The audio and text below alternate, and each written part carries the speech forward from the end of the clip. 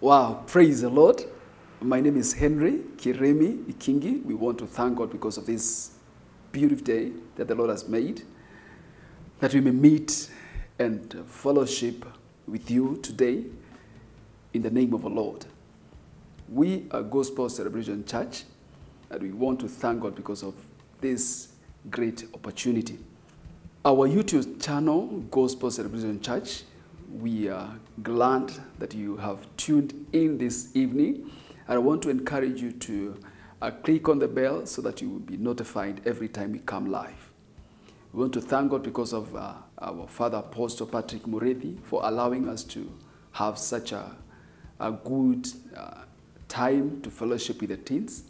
And therefore, we want to say thank you. The Lord bless you.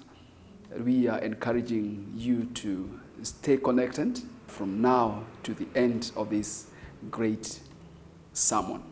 We have been going through a very powerful series on serving the Lord while you are young. And I want to thank God that you have always committed yourself to stay tuned with us, to hear what the Lord has for us. And in this fellowship of the teens, we are saying the Lord will continue to minister to you and even to teach you more about service. We started and we defined what is service, and we committed ourselves to serve the Lord in season and out of season. And I don't want to get deep on what we have handled in the past. I will continue from where we left when we were sharing on why should we serve. And I want to take us to another area, the benefit of service. I want to remind you that service is what makes people to see God in us. When we serve, people are able to see God in us. And therefore, one of the ways that people can see God in our lives is when we serve, when we commit ourselves to doing the work of God, when we commit ourselves to create an impact in the life of others. When we serve, people are able to see that we do not love ourselves than others. When we serve, we are making people to understand that there is another way you can be a blessing other than just loving yourself and doing things for yourself. Now, what are the benefits of service? What are the benefits of service? Why should we continue serving? I know we talked of Job, and we saying that he was surrounded, that even when the devil was planning attacks against Job, he could not prevail because Job was guarded. Another point on the benefit of service is that our needs are met in the course of service. When we serve God in our life of service, our needs are met. Some loopholes are closed in the course of our service.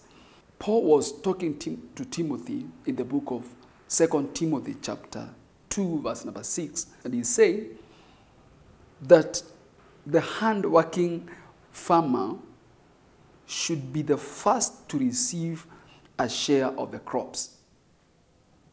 That hand-working farmer should be the first to receive a share of his crops. Every time when we work, there is a great harvest. And therefore, in this course, in this assignment, in this service, when we do it, there is a harvest. And therefore, when we get now to the time of harvesting, the very person who should have a great share, or the first share, is the person we serve. Is a person who has worked hard. And therefore, I encourage you to work hard. There is a great reward. When you will be harvesting, the Lord will make sure that you are the very first person to receive a share of the harvest. Matthew chapter 10, verse 10. Jesus sends the 12 disciples, and he tells them, do not carry anything. When you go out, don't carry your food stuff. Don't carry clothes. Don't carry a beggar's bag. Let me just read so that all of us can get this. from verse number 9, do not get any gold or silver or copper or take with you in your belts no bag for the journey or extra shirt or sandals or a staff, for the worker is worthy of his keep. When we work for God, God makes sure that we have our package. Our worker is worthy of his keep. Let me go back to verse number 8. Heal those who are ill, raise the dead, cleanse who have leprosy, drive out demons. Freely you have received, freely give. This brings an understanding that we do not serve for our pay. When you serve, let it be out of your mind that you're doing it for our pay. We have been given gifts freely, and therefore we are supposed to give out freely. When we serve, don't do it for our pay. Don't do anything expecting a return. Don't serve saying that I'm doing it so that I can be rewarded. Or maybe people can come to your aid when you have a need. They may not even come when you have a need. But you are doing it for God. And the Bible says, when Jesus was sending his disciples, do not go equipped to receive a pay. But remember what Paul told Timothy, that a hand-working farmer will be the very first person to receive his pay. And therefore Jesus says in number 10 that for the worker is worthy of his keep. When you go out to serve, when you serve, the Lord will make sure that you have your package in full. Not from people. Yes, God will use people so that you can be rewarded. But never expect it from people. God will make sure that you receive your package. You will get your package day in, day out. Number 2, our visions become clearer as we serve.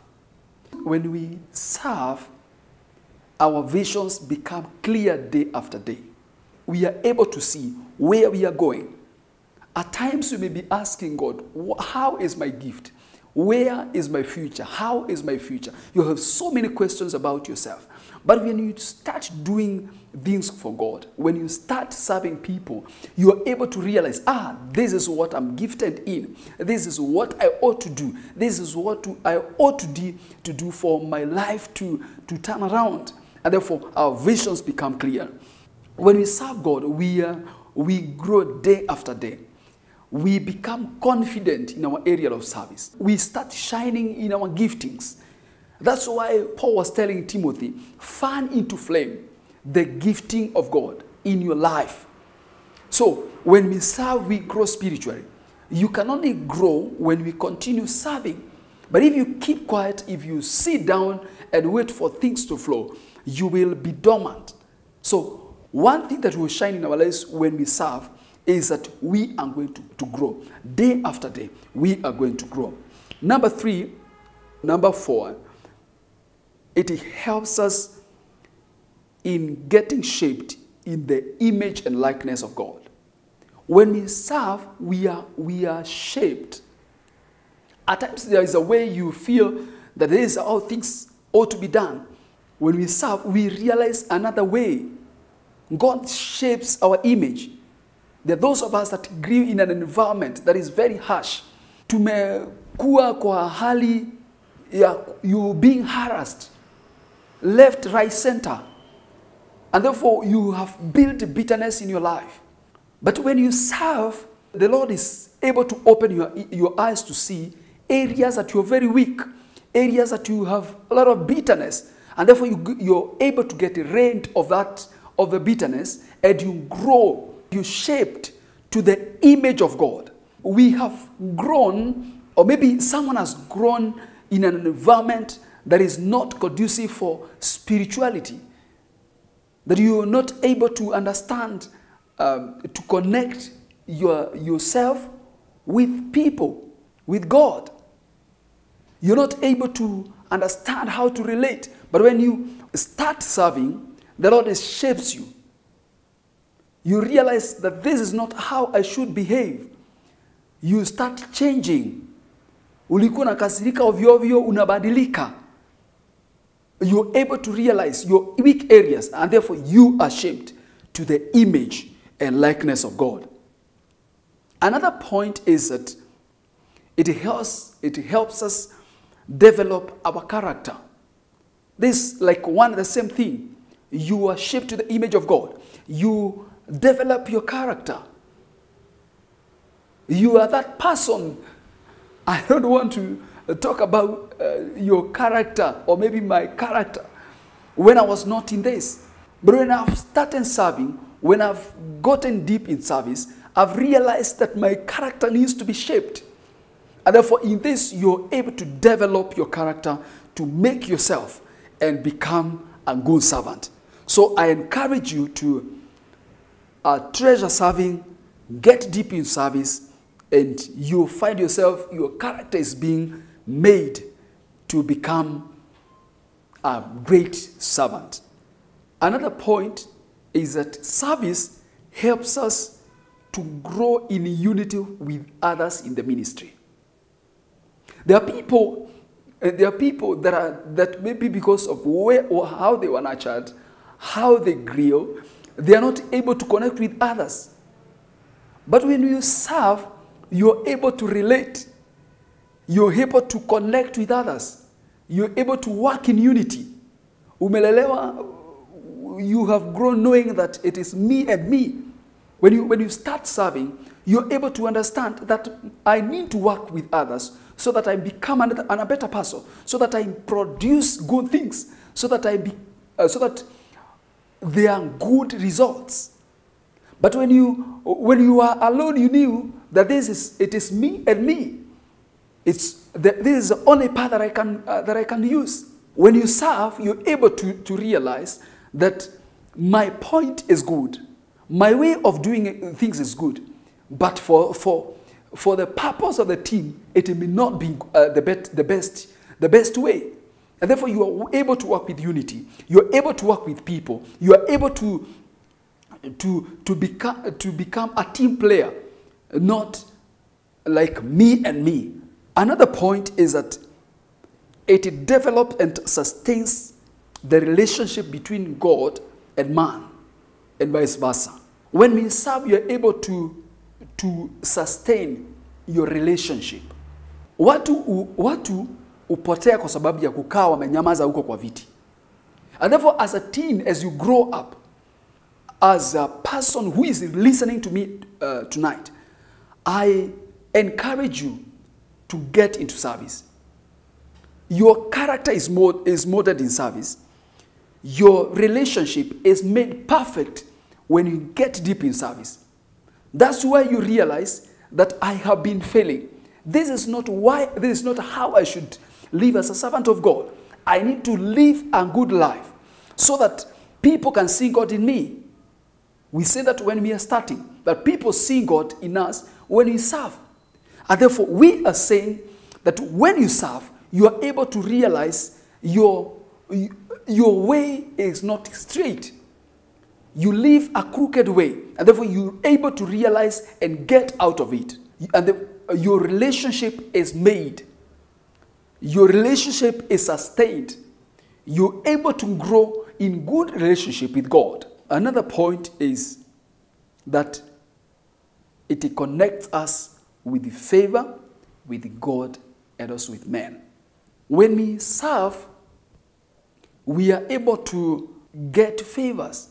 I told you last time that a person who is deep in service has his own package of favor. When you serve, you gain favor. Because you'll be touching the hearts of people, you'll be touching the heart of God. When you serve, you touch the heart of God. And therefore, if you touch the heart of God, God will be concerned about your life. You gain favor. You gain favor. God thinks about you. He will be saying, like when he was talking to the heavenly hosts, He's saying there is no man like Job. Why? Because of service, because of his commitment to God. And therefore, I charge you this evening, commit yourself to doing much for God. When you do it, you will have a package of favor. God will be concerned about you. He will show you favor. People will find people loving you. Even those that hated you there before, they will start loving you. You find people loving you, and you reason why? It is because you are deep in service. Watu wanajaribu kukuchukia, wanakuta hawezi, because you have a package of favor from God. Yes, people hate people. People are people. They will continue hating you. But when you serve, wanajikuta tu wanakupenda. You start gaining favor day in, day out. My brother, my sister, treasure service. In school, you'll be favored because you served, because you touch the heart of someone. You will find teachers favoring you, loving you. You gaining favor from your peers, gaining favor from people. Unakuta mtu tu amekuja like in your school, anasema nimelipia fulani fees. Prophecies come. People are prophesying about you. Nikitoka hapa, I cannot afford to stay without praying for you. Because you have a package of favor. Treasure serving God. Treasure serving God. Another point is that it opens us up and brings out the hidden potential in us. There is so much potential in us. God has deposited gifts in our lives. But I've said this and I will say it again, that if we are seated and not doing anything, these giftings will be of no use. But when we serve, God opens us up. He opens those giftings. The potential that is in us is made active. We are able to realize that there was so much in us, but we couldn't realize when we are seated. When we wake out and serve, we are able to realize, Allah, I am gifted in this. So I am gifted in singing. I am gifted in ushering. I am gifted in this area. I am gifted in media. I am gifted in vocals. I am gifted in dancing. Oh, kumbe naweza cheza piano like this. So there was so much in me, but I did not realize. It's like what Jacob saw. He went and slept, placed a stone to be his pillow. When he was asleep, he saw angels coming from heaven and getting back to heaven. And in the morning he said, oh, I did not know that God was here. I am telling you that you will be surprised. When you get deep in service, you'll be surprised. So I had this gifting in me. So I can speak and people listen to me. Oh, I had this gifting of singing. I am talented in this. But this cannot happen if you just sit down and watch people do things. This cannot happen if you fear getting out. If you fear studying before people, this cannot happen. It will happen when you get out boldly and exercise that gift that is in you. And do something. You will realize it when you get out and do something from God. And serve people. You realize, I had these giftings. I had these giftings. I have heard of serious business people saying that I started helping someone. And from that, I realized that I have a gifting. The employer told me that you have this gifting. And they are doing great. They are doing great businesses. But it is started by helping. I charge you today, my brother, my sister, start somewhere. Start somewhere. Do something. Do something. Don't be seated. Don't wait for people to do things. Do it yourself. And you shine in every area of your life. Discovering your area of service. How do you discover your area of service? How do you discover? How do you know that I'm gifted? Or maybe I can do 1, 2, 3. Number one, I would say, start doing it. Start doing it.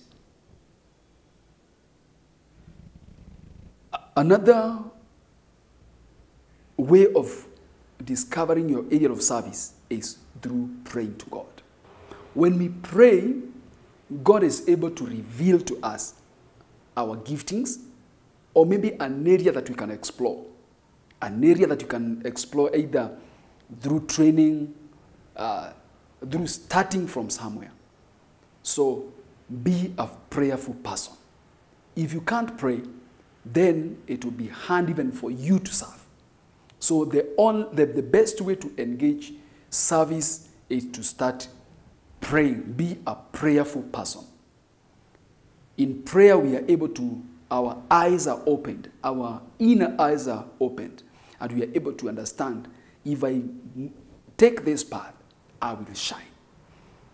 I should tell us that God brings us people to us that are full of knowledge and wisdom, that are gifted in many areas. These are God-fearing people that can lead you to a very good place. There is a gift that you have seen in your mentor, and you feel that because I feel God taking me to this direction, the only person who can make you better is a person that you emulate, is a person that you feel that is good in a certain area. The Lord has revealed to you that you can do music, you can be a good singer. Then get in touch or look for a mentor who is gifted in singing. Get connected to that person. When you get connected to such, they are able to mold you. You are able to see areas that you need to improve. And therefore, through such, you will grow. Or you will discover more the area that you need to engage in service. Through friends and acquaintances or company, people that you're staying with, your peers, the people that you work with, people that you school with, people that you stand with, those friends, at times they will tell you that you're very good in this area. Do not just have those ones in you who check in and maliza your story. You need to think, why have they told you that? Maybe there is a gifting that they are seeing in you, but you're not able to identify it. Think about it. If they're saying that you're gifted in singing, if they're saying you're gifted in a drama, if they're saying you're gifted in preaching, or the Lord has blessed you in a certain area, think about it. Get deep into understanding, why am I told this? That some of these areas, make sure that you're able to analyze into what people are saying about you. They might be speaking the truth. They might be pointing out that which is in you, but you are not able to notice. Then through that, if you engage in that direction, and you might find yourself that whatever you've been doing before wasn't in line with what your gifting is. The other area is the last, not the least, is using your skills and training. Where you have the area that you have been trained in, or maybe the skills that you have, may play a very vital role in your service or in choosing your area of service. Therefore, it's good to look deep into your area, an area that you have been trained in. Were you trained just because of just training, or it was God aligning you into what you do in the future? Maybe you might have been trained in a certain area, and at all you did not have an idea, but you find yourself that you have gone to workshops, to trainings. Little did you know that God was aligning you into a future that He intends to take you. So it's good to look deep into those skills that you gained then, so that you can become a better person, so that you can serve and serve faithfully. So it's good to treasure your trainings. It's good to treasure your skills, the skills that you've acquired. Then through that you're able to become. These things will help you now and even in future. I want you to treasure them. Make sure that you go through these points. Let them be of help to you. And I believe you become a great servant. The last thing that I will mention on service is that you can only become an effective servant if you are connected to Jesus. You can only become an effective servant if you know who Christ is. People will serve, they will do things, but they will never count into the kingdom because their heart is not connected to their maker. It is not connected to who created them. They're like doing a ceremony, doing something just because people are doing. But when you're connected to Jesus, when you'll be doing it, you'll be on the path or on a line that you receive a great reward. And therefore, one of the things that I will tell us this evening as I close is that you need to be connected to Jesus. You need to be connected to Jesus. And the only way to get connected is through salvation. It is through receiving Christ as your Lord and Savior. You might be doing service to people, na ile unapata mwishowe ni madharau, matusi, kuambiwa hujafanya kitu. Ushaifanya kitu alafu naambiwa ni nini umefanya hapa? I know it happens. But when you're connected to Jesus, you're able to do something in grace and you receive a great reward. Reward comes because we are connected. We are walking with Christ. We are not living a sinful life. Then a reward will come like rain. I will be praying with you this evening if you say that I'm ready to connect with Jesus. I am ready to be born again. I am ready to receive Christ. Pray this prayer with me. Say, Lord Jesus, I come to you today. I want to be a servant and I want to serve you faithfully. This day I open my heart to you. Receive me. I leave my sinful way and I come to you, Christ Jesus, that you may cleanse me and wash me. Take away my sin, purify me, save me, and from today I want to be a new creature. In Jesus' mighty name. Amen. From today, I want you to serve the Lord, knowing that you are a believer. You are a servant of God. Confess this to your peers. Confess this to your parents. Tell them that you are a changed person. Tell them that I have changed. I am not the one that I used to be before. I am serving God from today henceforth. I will be a great servant in the kingdom of God. And I assure you, you will receive the blessing of a servant. You will receive the blessing of a faithful servant. You will be blessed. And therefore I say, the Lord bless you. Walk in the fear of God. Fear the Lord in the rest of your life. And you see great fruits in Jesus' name. God bless you. May the Lord keep you. let's all commit ourselves to serving the Lord, to doing things for God, to shining in the kingdom of God. And I pray that the Lord will give you grace, that you will not serve just as a mere servant, but you will serve in the grace of God. The Lord bless you. The Lord keep you. Share this with your friends. Let them hear what the Lord is doing in your life, what the Lord is doing in GCC. We welcome you in our physical gatherings. Like this Sunday, we will be having a great fellowship. Make sure that you come and do something for God. Commit yourself to serving God. And we are saying that we're going to start now. Tomorrow in our Thanksgiving service, we will do more. We will be raising the bar in Jesus' name. The Lord bless you. Enjoy your night. See you tomorrow at GCC Kayole in our Thanksgiving service. God bless you. Shalom.